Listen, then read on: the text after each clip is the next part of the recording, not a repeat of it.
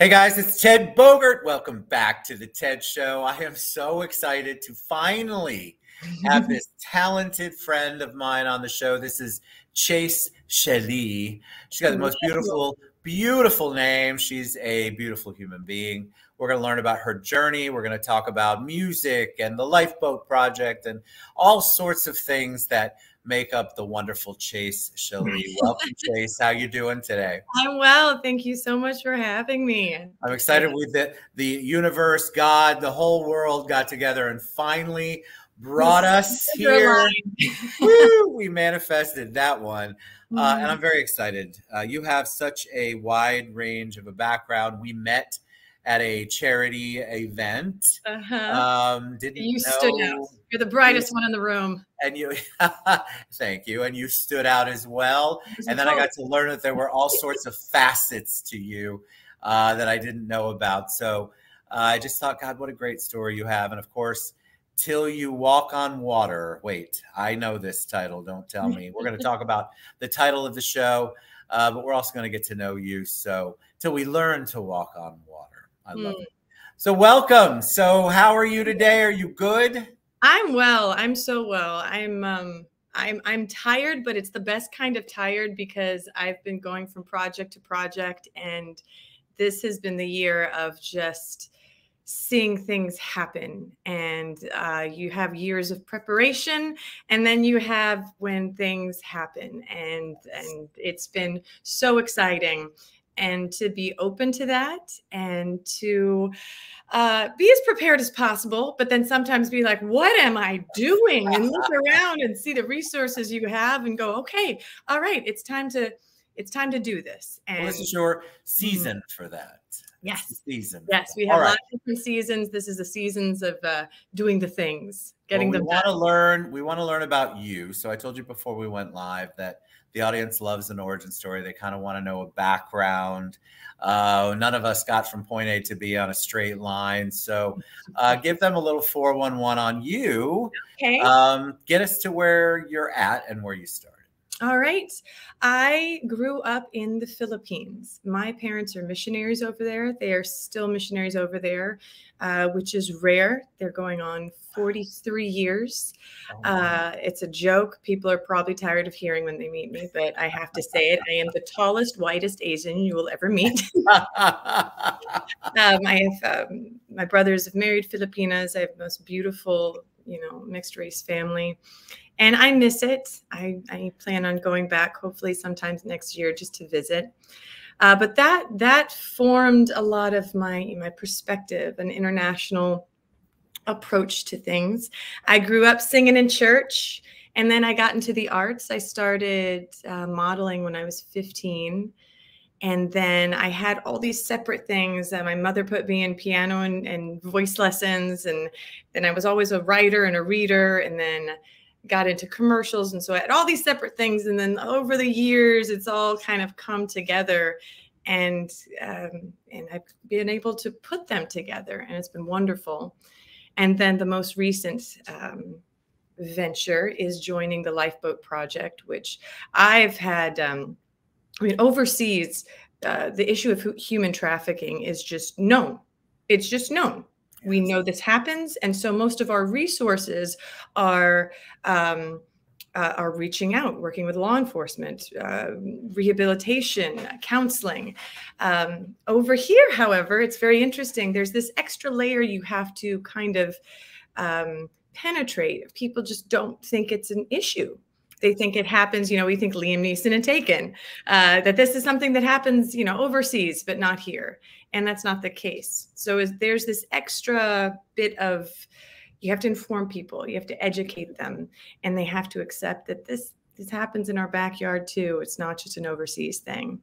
So I have many questions across the myriad of things that you just shared in your quick Cliff's Notes version. A little nutshell. I love it. No, but I want to ask. So first of all, congratulations. You have been nominated as Best Jazz. I thank you singer is that Orlando Weekly? Is that okay? So tell us a little bit about that, because I want to take a deep dive, obviously, into human trafficking. It's a issue near and dear to my heart. But I want the audience to learn more about you, because sometimes people come in and they spend a lot of time talking about the organization, and then we don't get to know their why. We don't get to know more about them.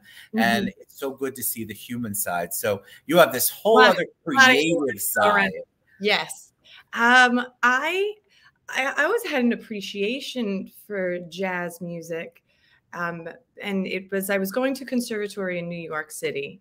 And it was the first time that I encountered Nina Simone. I didn't even know who she was. I went and I asked the barista. I was in the East Village, and I was like, "Who is this? What's his name?" And this very snotty barista is like, "You don't know who this is?" I had no ego. I was like, "No, I don't, but I need to know," because when I heard her voice, it was almost like someone gave me permission that I don't need to sound pretty. I can sound interesting. I can sound strong. Yes. And so that just opened up a whole new level of appreciation and confidence. Like, all right, let me try this. Growing up, just looking as obvious as I was, I didn't feel comfortable making mistakes or experimenting. So when I moved here, it was like, all right, let's try something. and yeah, I never meant to be that jazz singer, but I love the camaraderie. I love that every song can be different. And there are some songs I play with my band that these songs have a spirit of their own. They refuse to be played the same way twice. They just won't have it. They won't have it. So don't even try. And so it's respecting that kind of improvisation in jazz that challenged me, because I am an actress. I love my fourth wall. I love traditional classical things, but then improv, especially in a musical, that was not my comfort zone at all. But that's been a wonderful thing to explore. It's opened up so many doors here, and Orlando has been very, very kind to me with letting me explore that. Before COVID, and I still do have the big band called Underground Retro, where we're kind of like a smokier, edgier postmodern jukebox, if you will. And so we had monthlies at Stardust, and that just opened us up and really made me grow. So that's the whole jazz part. I love jazz. I have a great respect for jazz players, but I think I have a bigger respect for jazz performers, because that music there is no rhyme or reason to it. It's you're basically emoting.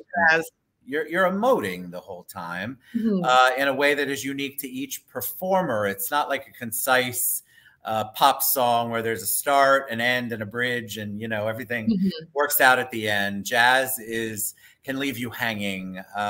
There's just so many wonderful facets about jazz, but a jazz singer, a jazz performer, I feel like you really have to take that, because your vocals are your instrument. You have to know your instrument. You have to know where you can go. You have to know your capability. And I've surprised myself if I'm surrounded by people who I know have my back, and I can kind of push and try something different. What jazz allows you to explore as a singer, as a musician, it's just, you'll discover something and go, I have no idea what I just did, but I can feel it in my body. I can remember the rhythm and the melody of it. And it just, yeah, you can't be stagnant with jazz. It was not meant to be that way. It was kind of the punk rock of its day. It was supposed to be edgy. It was supposed to be new. It's not this elevator music. It's supposed to, every song's supposed to have that life of its own. I feel like a lot of people don't, they appreciate it, but they don't understand it necessarily. And so I feel like jazz is very misunderstood. A lot of people say, wow, you listen to jazz, why? And I get it, because it is not, there's no conformity. Well, and to be fair, and I might get in trouble for saying this, but that's okay. Some old school jazz people are some of the snobbiest musicians you'll ever meet. They are. And that is to a fault. If you go to like certain jazz place or certain blues place, it tends to have this very members only, club vibe to it. And that's why with my original music, I don't do that.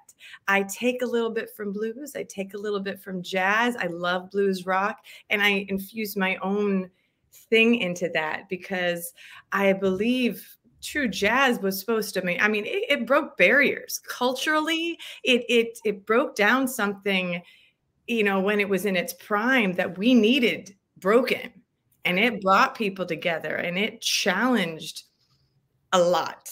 So It's a mood. It's a whole, when I want to listen to jazz, I'm in the mood for that. And I don't know how to explain it. It's a positive thing, what I'm saying, but I have to, I want to, it's a need. It's when you listen to jazz, it's different than just turning on the radio and disconnecting.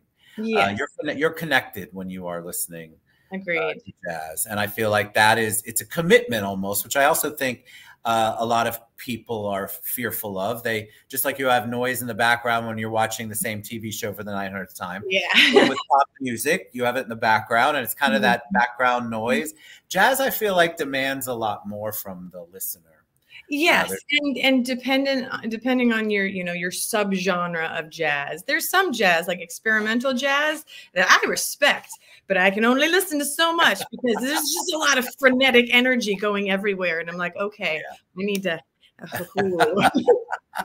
All right, so let's talk about you're a creative.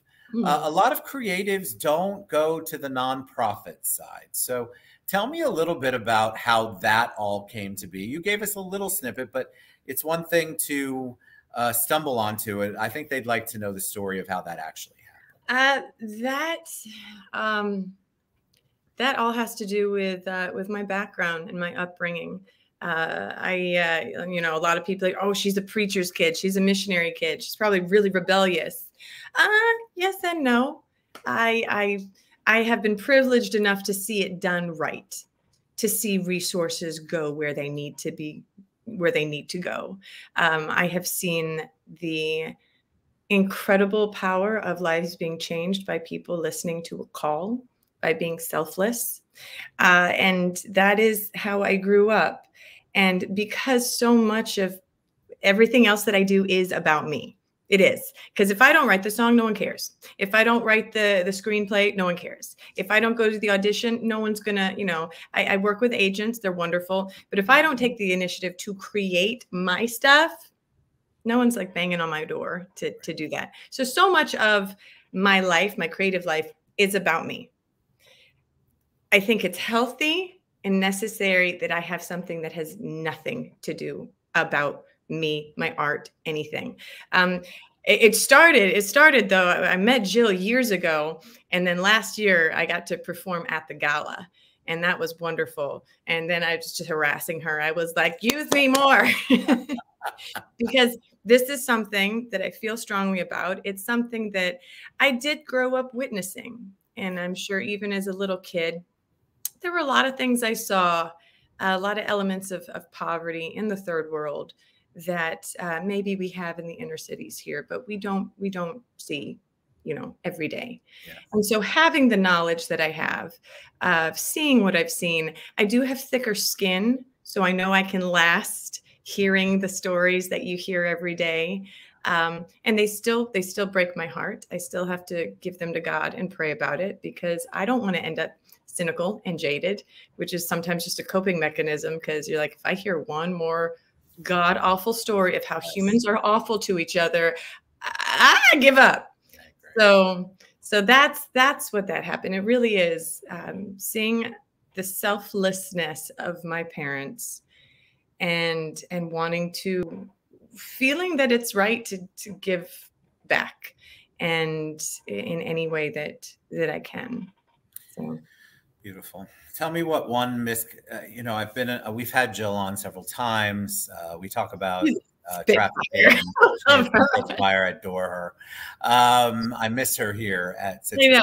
You'll never have to guess what she's thinking. Ever. Which is amazing, which is necessary. Honest, transparent. Love it. I love her.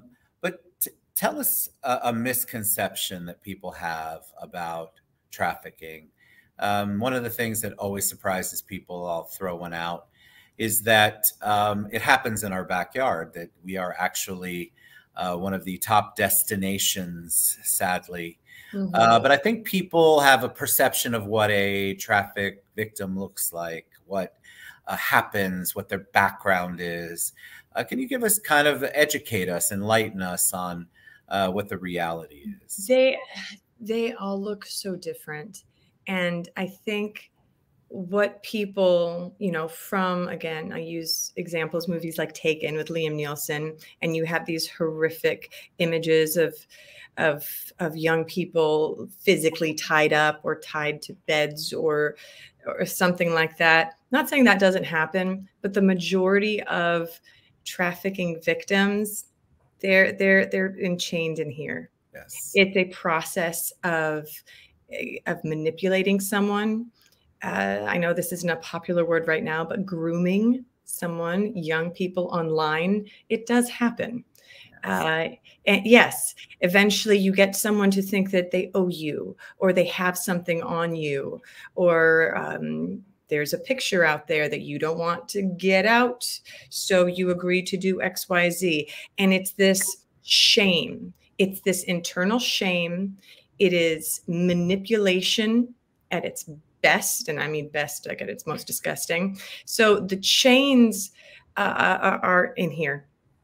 And you go after people who are vulnerable. You go after people who have been hurt. You go after people who are uneducated, who are isolated. Big thing right there. People who think they don't have the option to say no, to reach out for help.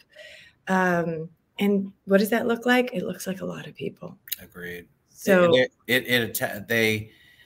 this is a business, people. You have to understand this is a business. It is a multi-billion-dollar business. Yes, second only to the drug business. And they are a commodity to people. And it is something that we don't like to think about in our world of theme parks, our tourist state, our sunshine state, but it is a problem that is just getting bigger. The resources and the services that the Lifeboat Project, for example, provides, this is something that you all cannot hit the need. The need is the demand for services, the demand for people who are in that situation to get them out, the aftercare services, the retraining, the rethinking. It is epidemic. Honestly, from my experience. And that's why I working in the nonprofit, you know, sometimes people, because, you know, it's all a matter of funding. And I truly believe there are enough resources. There's enough funding for all of us because we all need each other. Yes. One nonprofit cannot do this whole thing. We all need each other.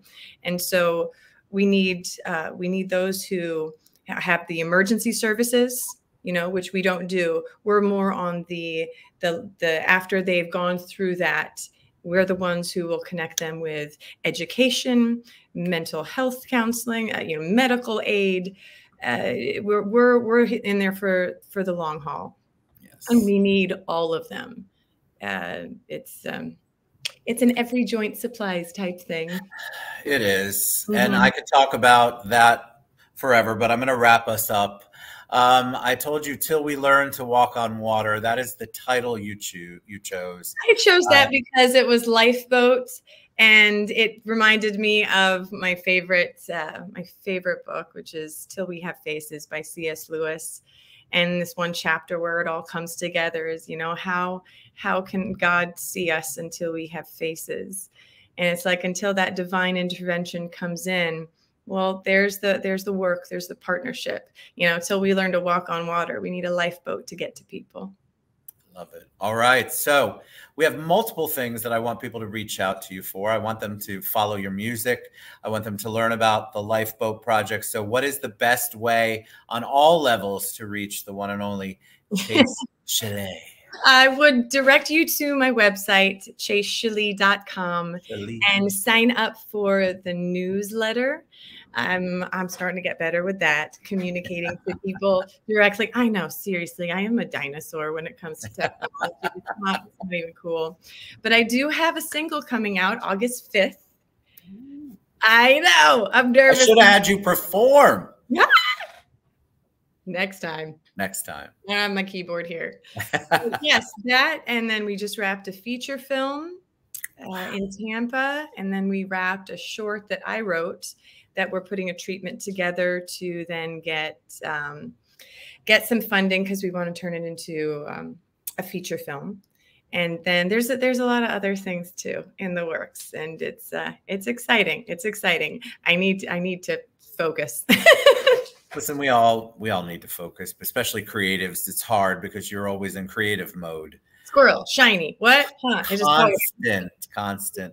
It was such a blessing to have you. You know, God knows what He's doing. So that day that you sat down at the Women's Council of Realtors table, that was perfect. That was meant to be. You have a amazing spirit. You can't not be engrossed when you're speaking and want to follow your story and want Very kind. Thank you. Do with you whatever you're trying to do good for the world. We want to do it with you. So I want you guys to go to Chase's website, go to the lifeboatproject.org. There are so many things that you can follow and get involved with in both. Thank you for the light that you shine in our community. It's a beautiful, bright, bold one, and I'm thankful for you. Thank you for having me and for doing what you do. You're also nominated. I know that for Orlando. It's true. Best non-radio podcast. So I am going to take it and thank God for it. And you know, self-promotion is hard. It's much easier for me to promote you than it is to promote me. We'll have to do that for each other because, yeah. Yes, like, and I've been working on that. Instagram. That's right. I know. All right, Chase, thank you so much. Bless you. God bless you. Thank you for all you do. Having me. Y'all get involved. Follow Chase on all of the platforms. Get involved in the community. Human trafficking is a epidemic problem here, right here in our own backyard. And if that is what you'd like to get involved with, we can help you.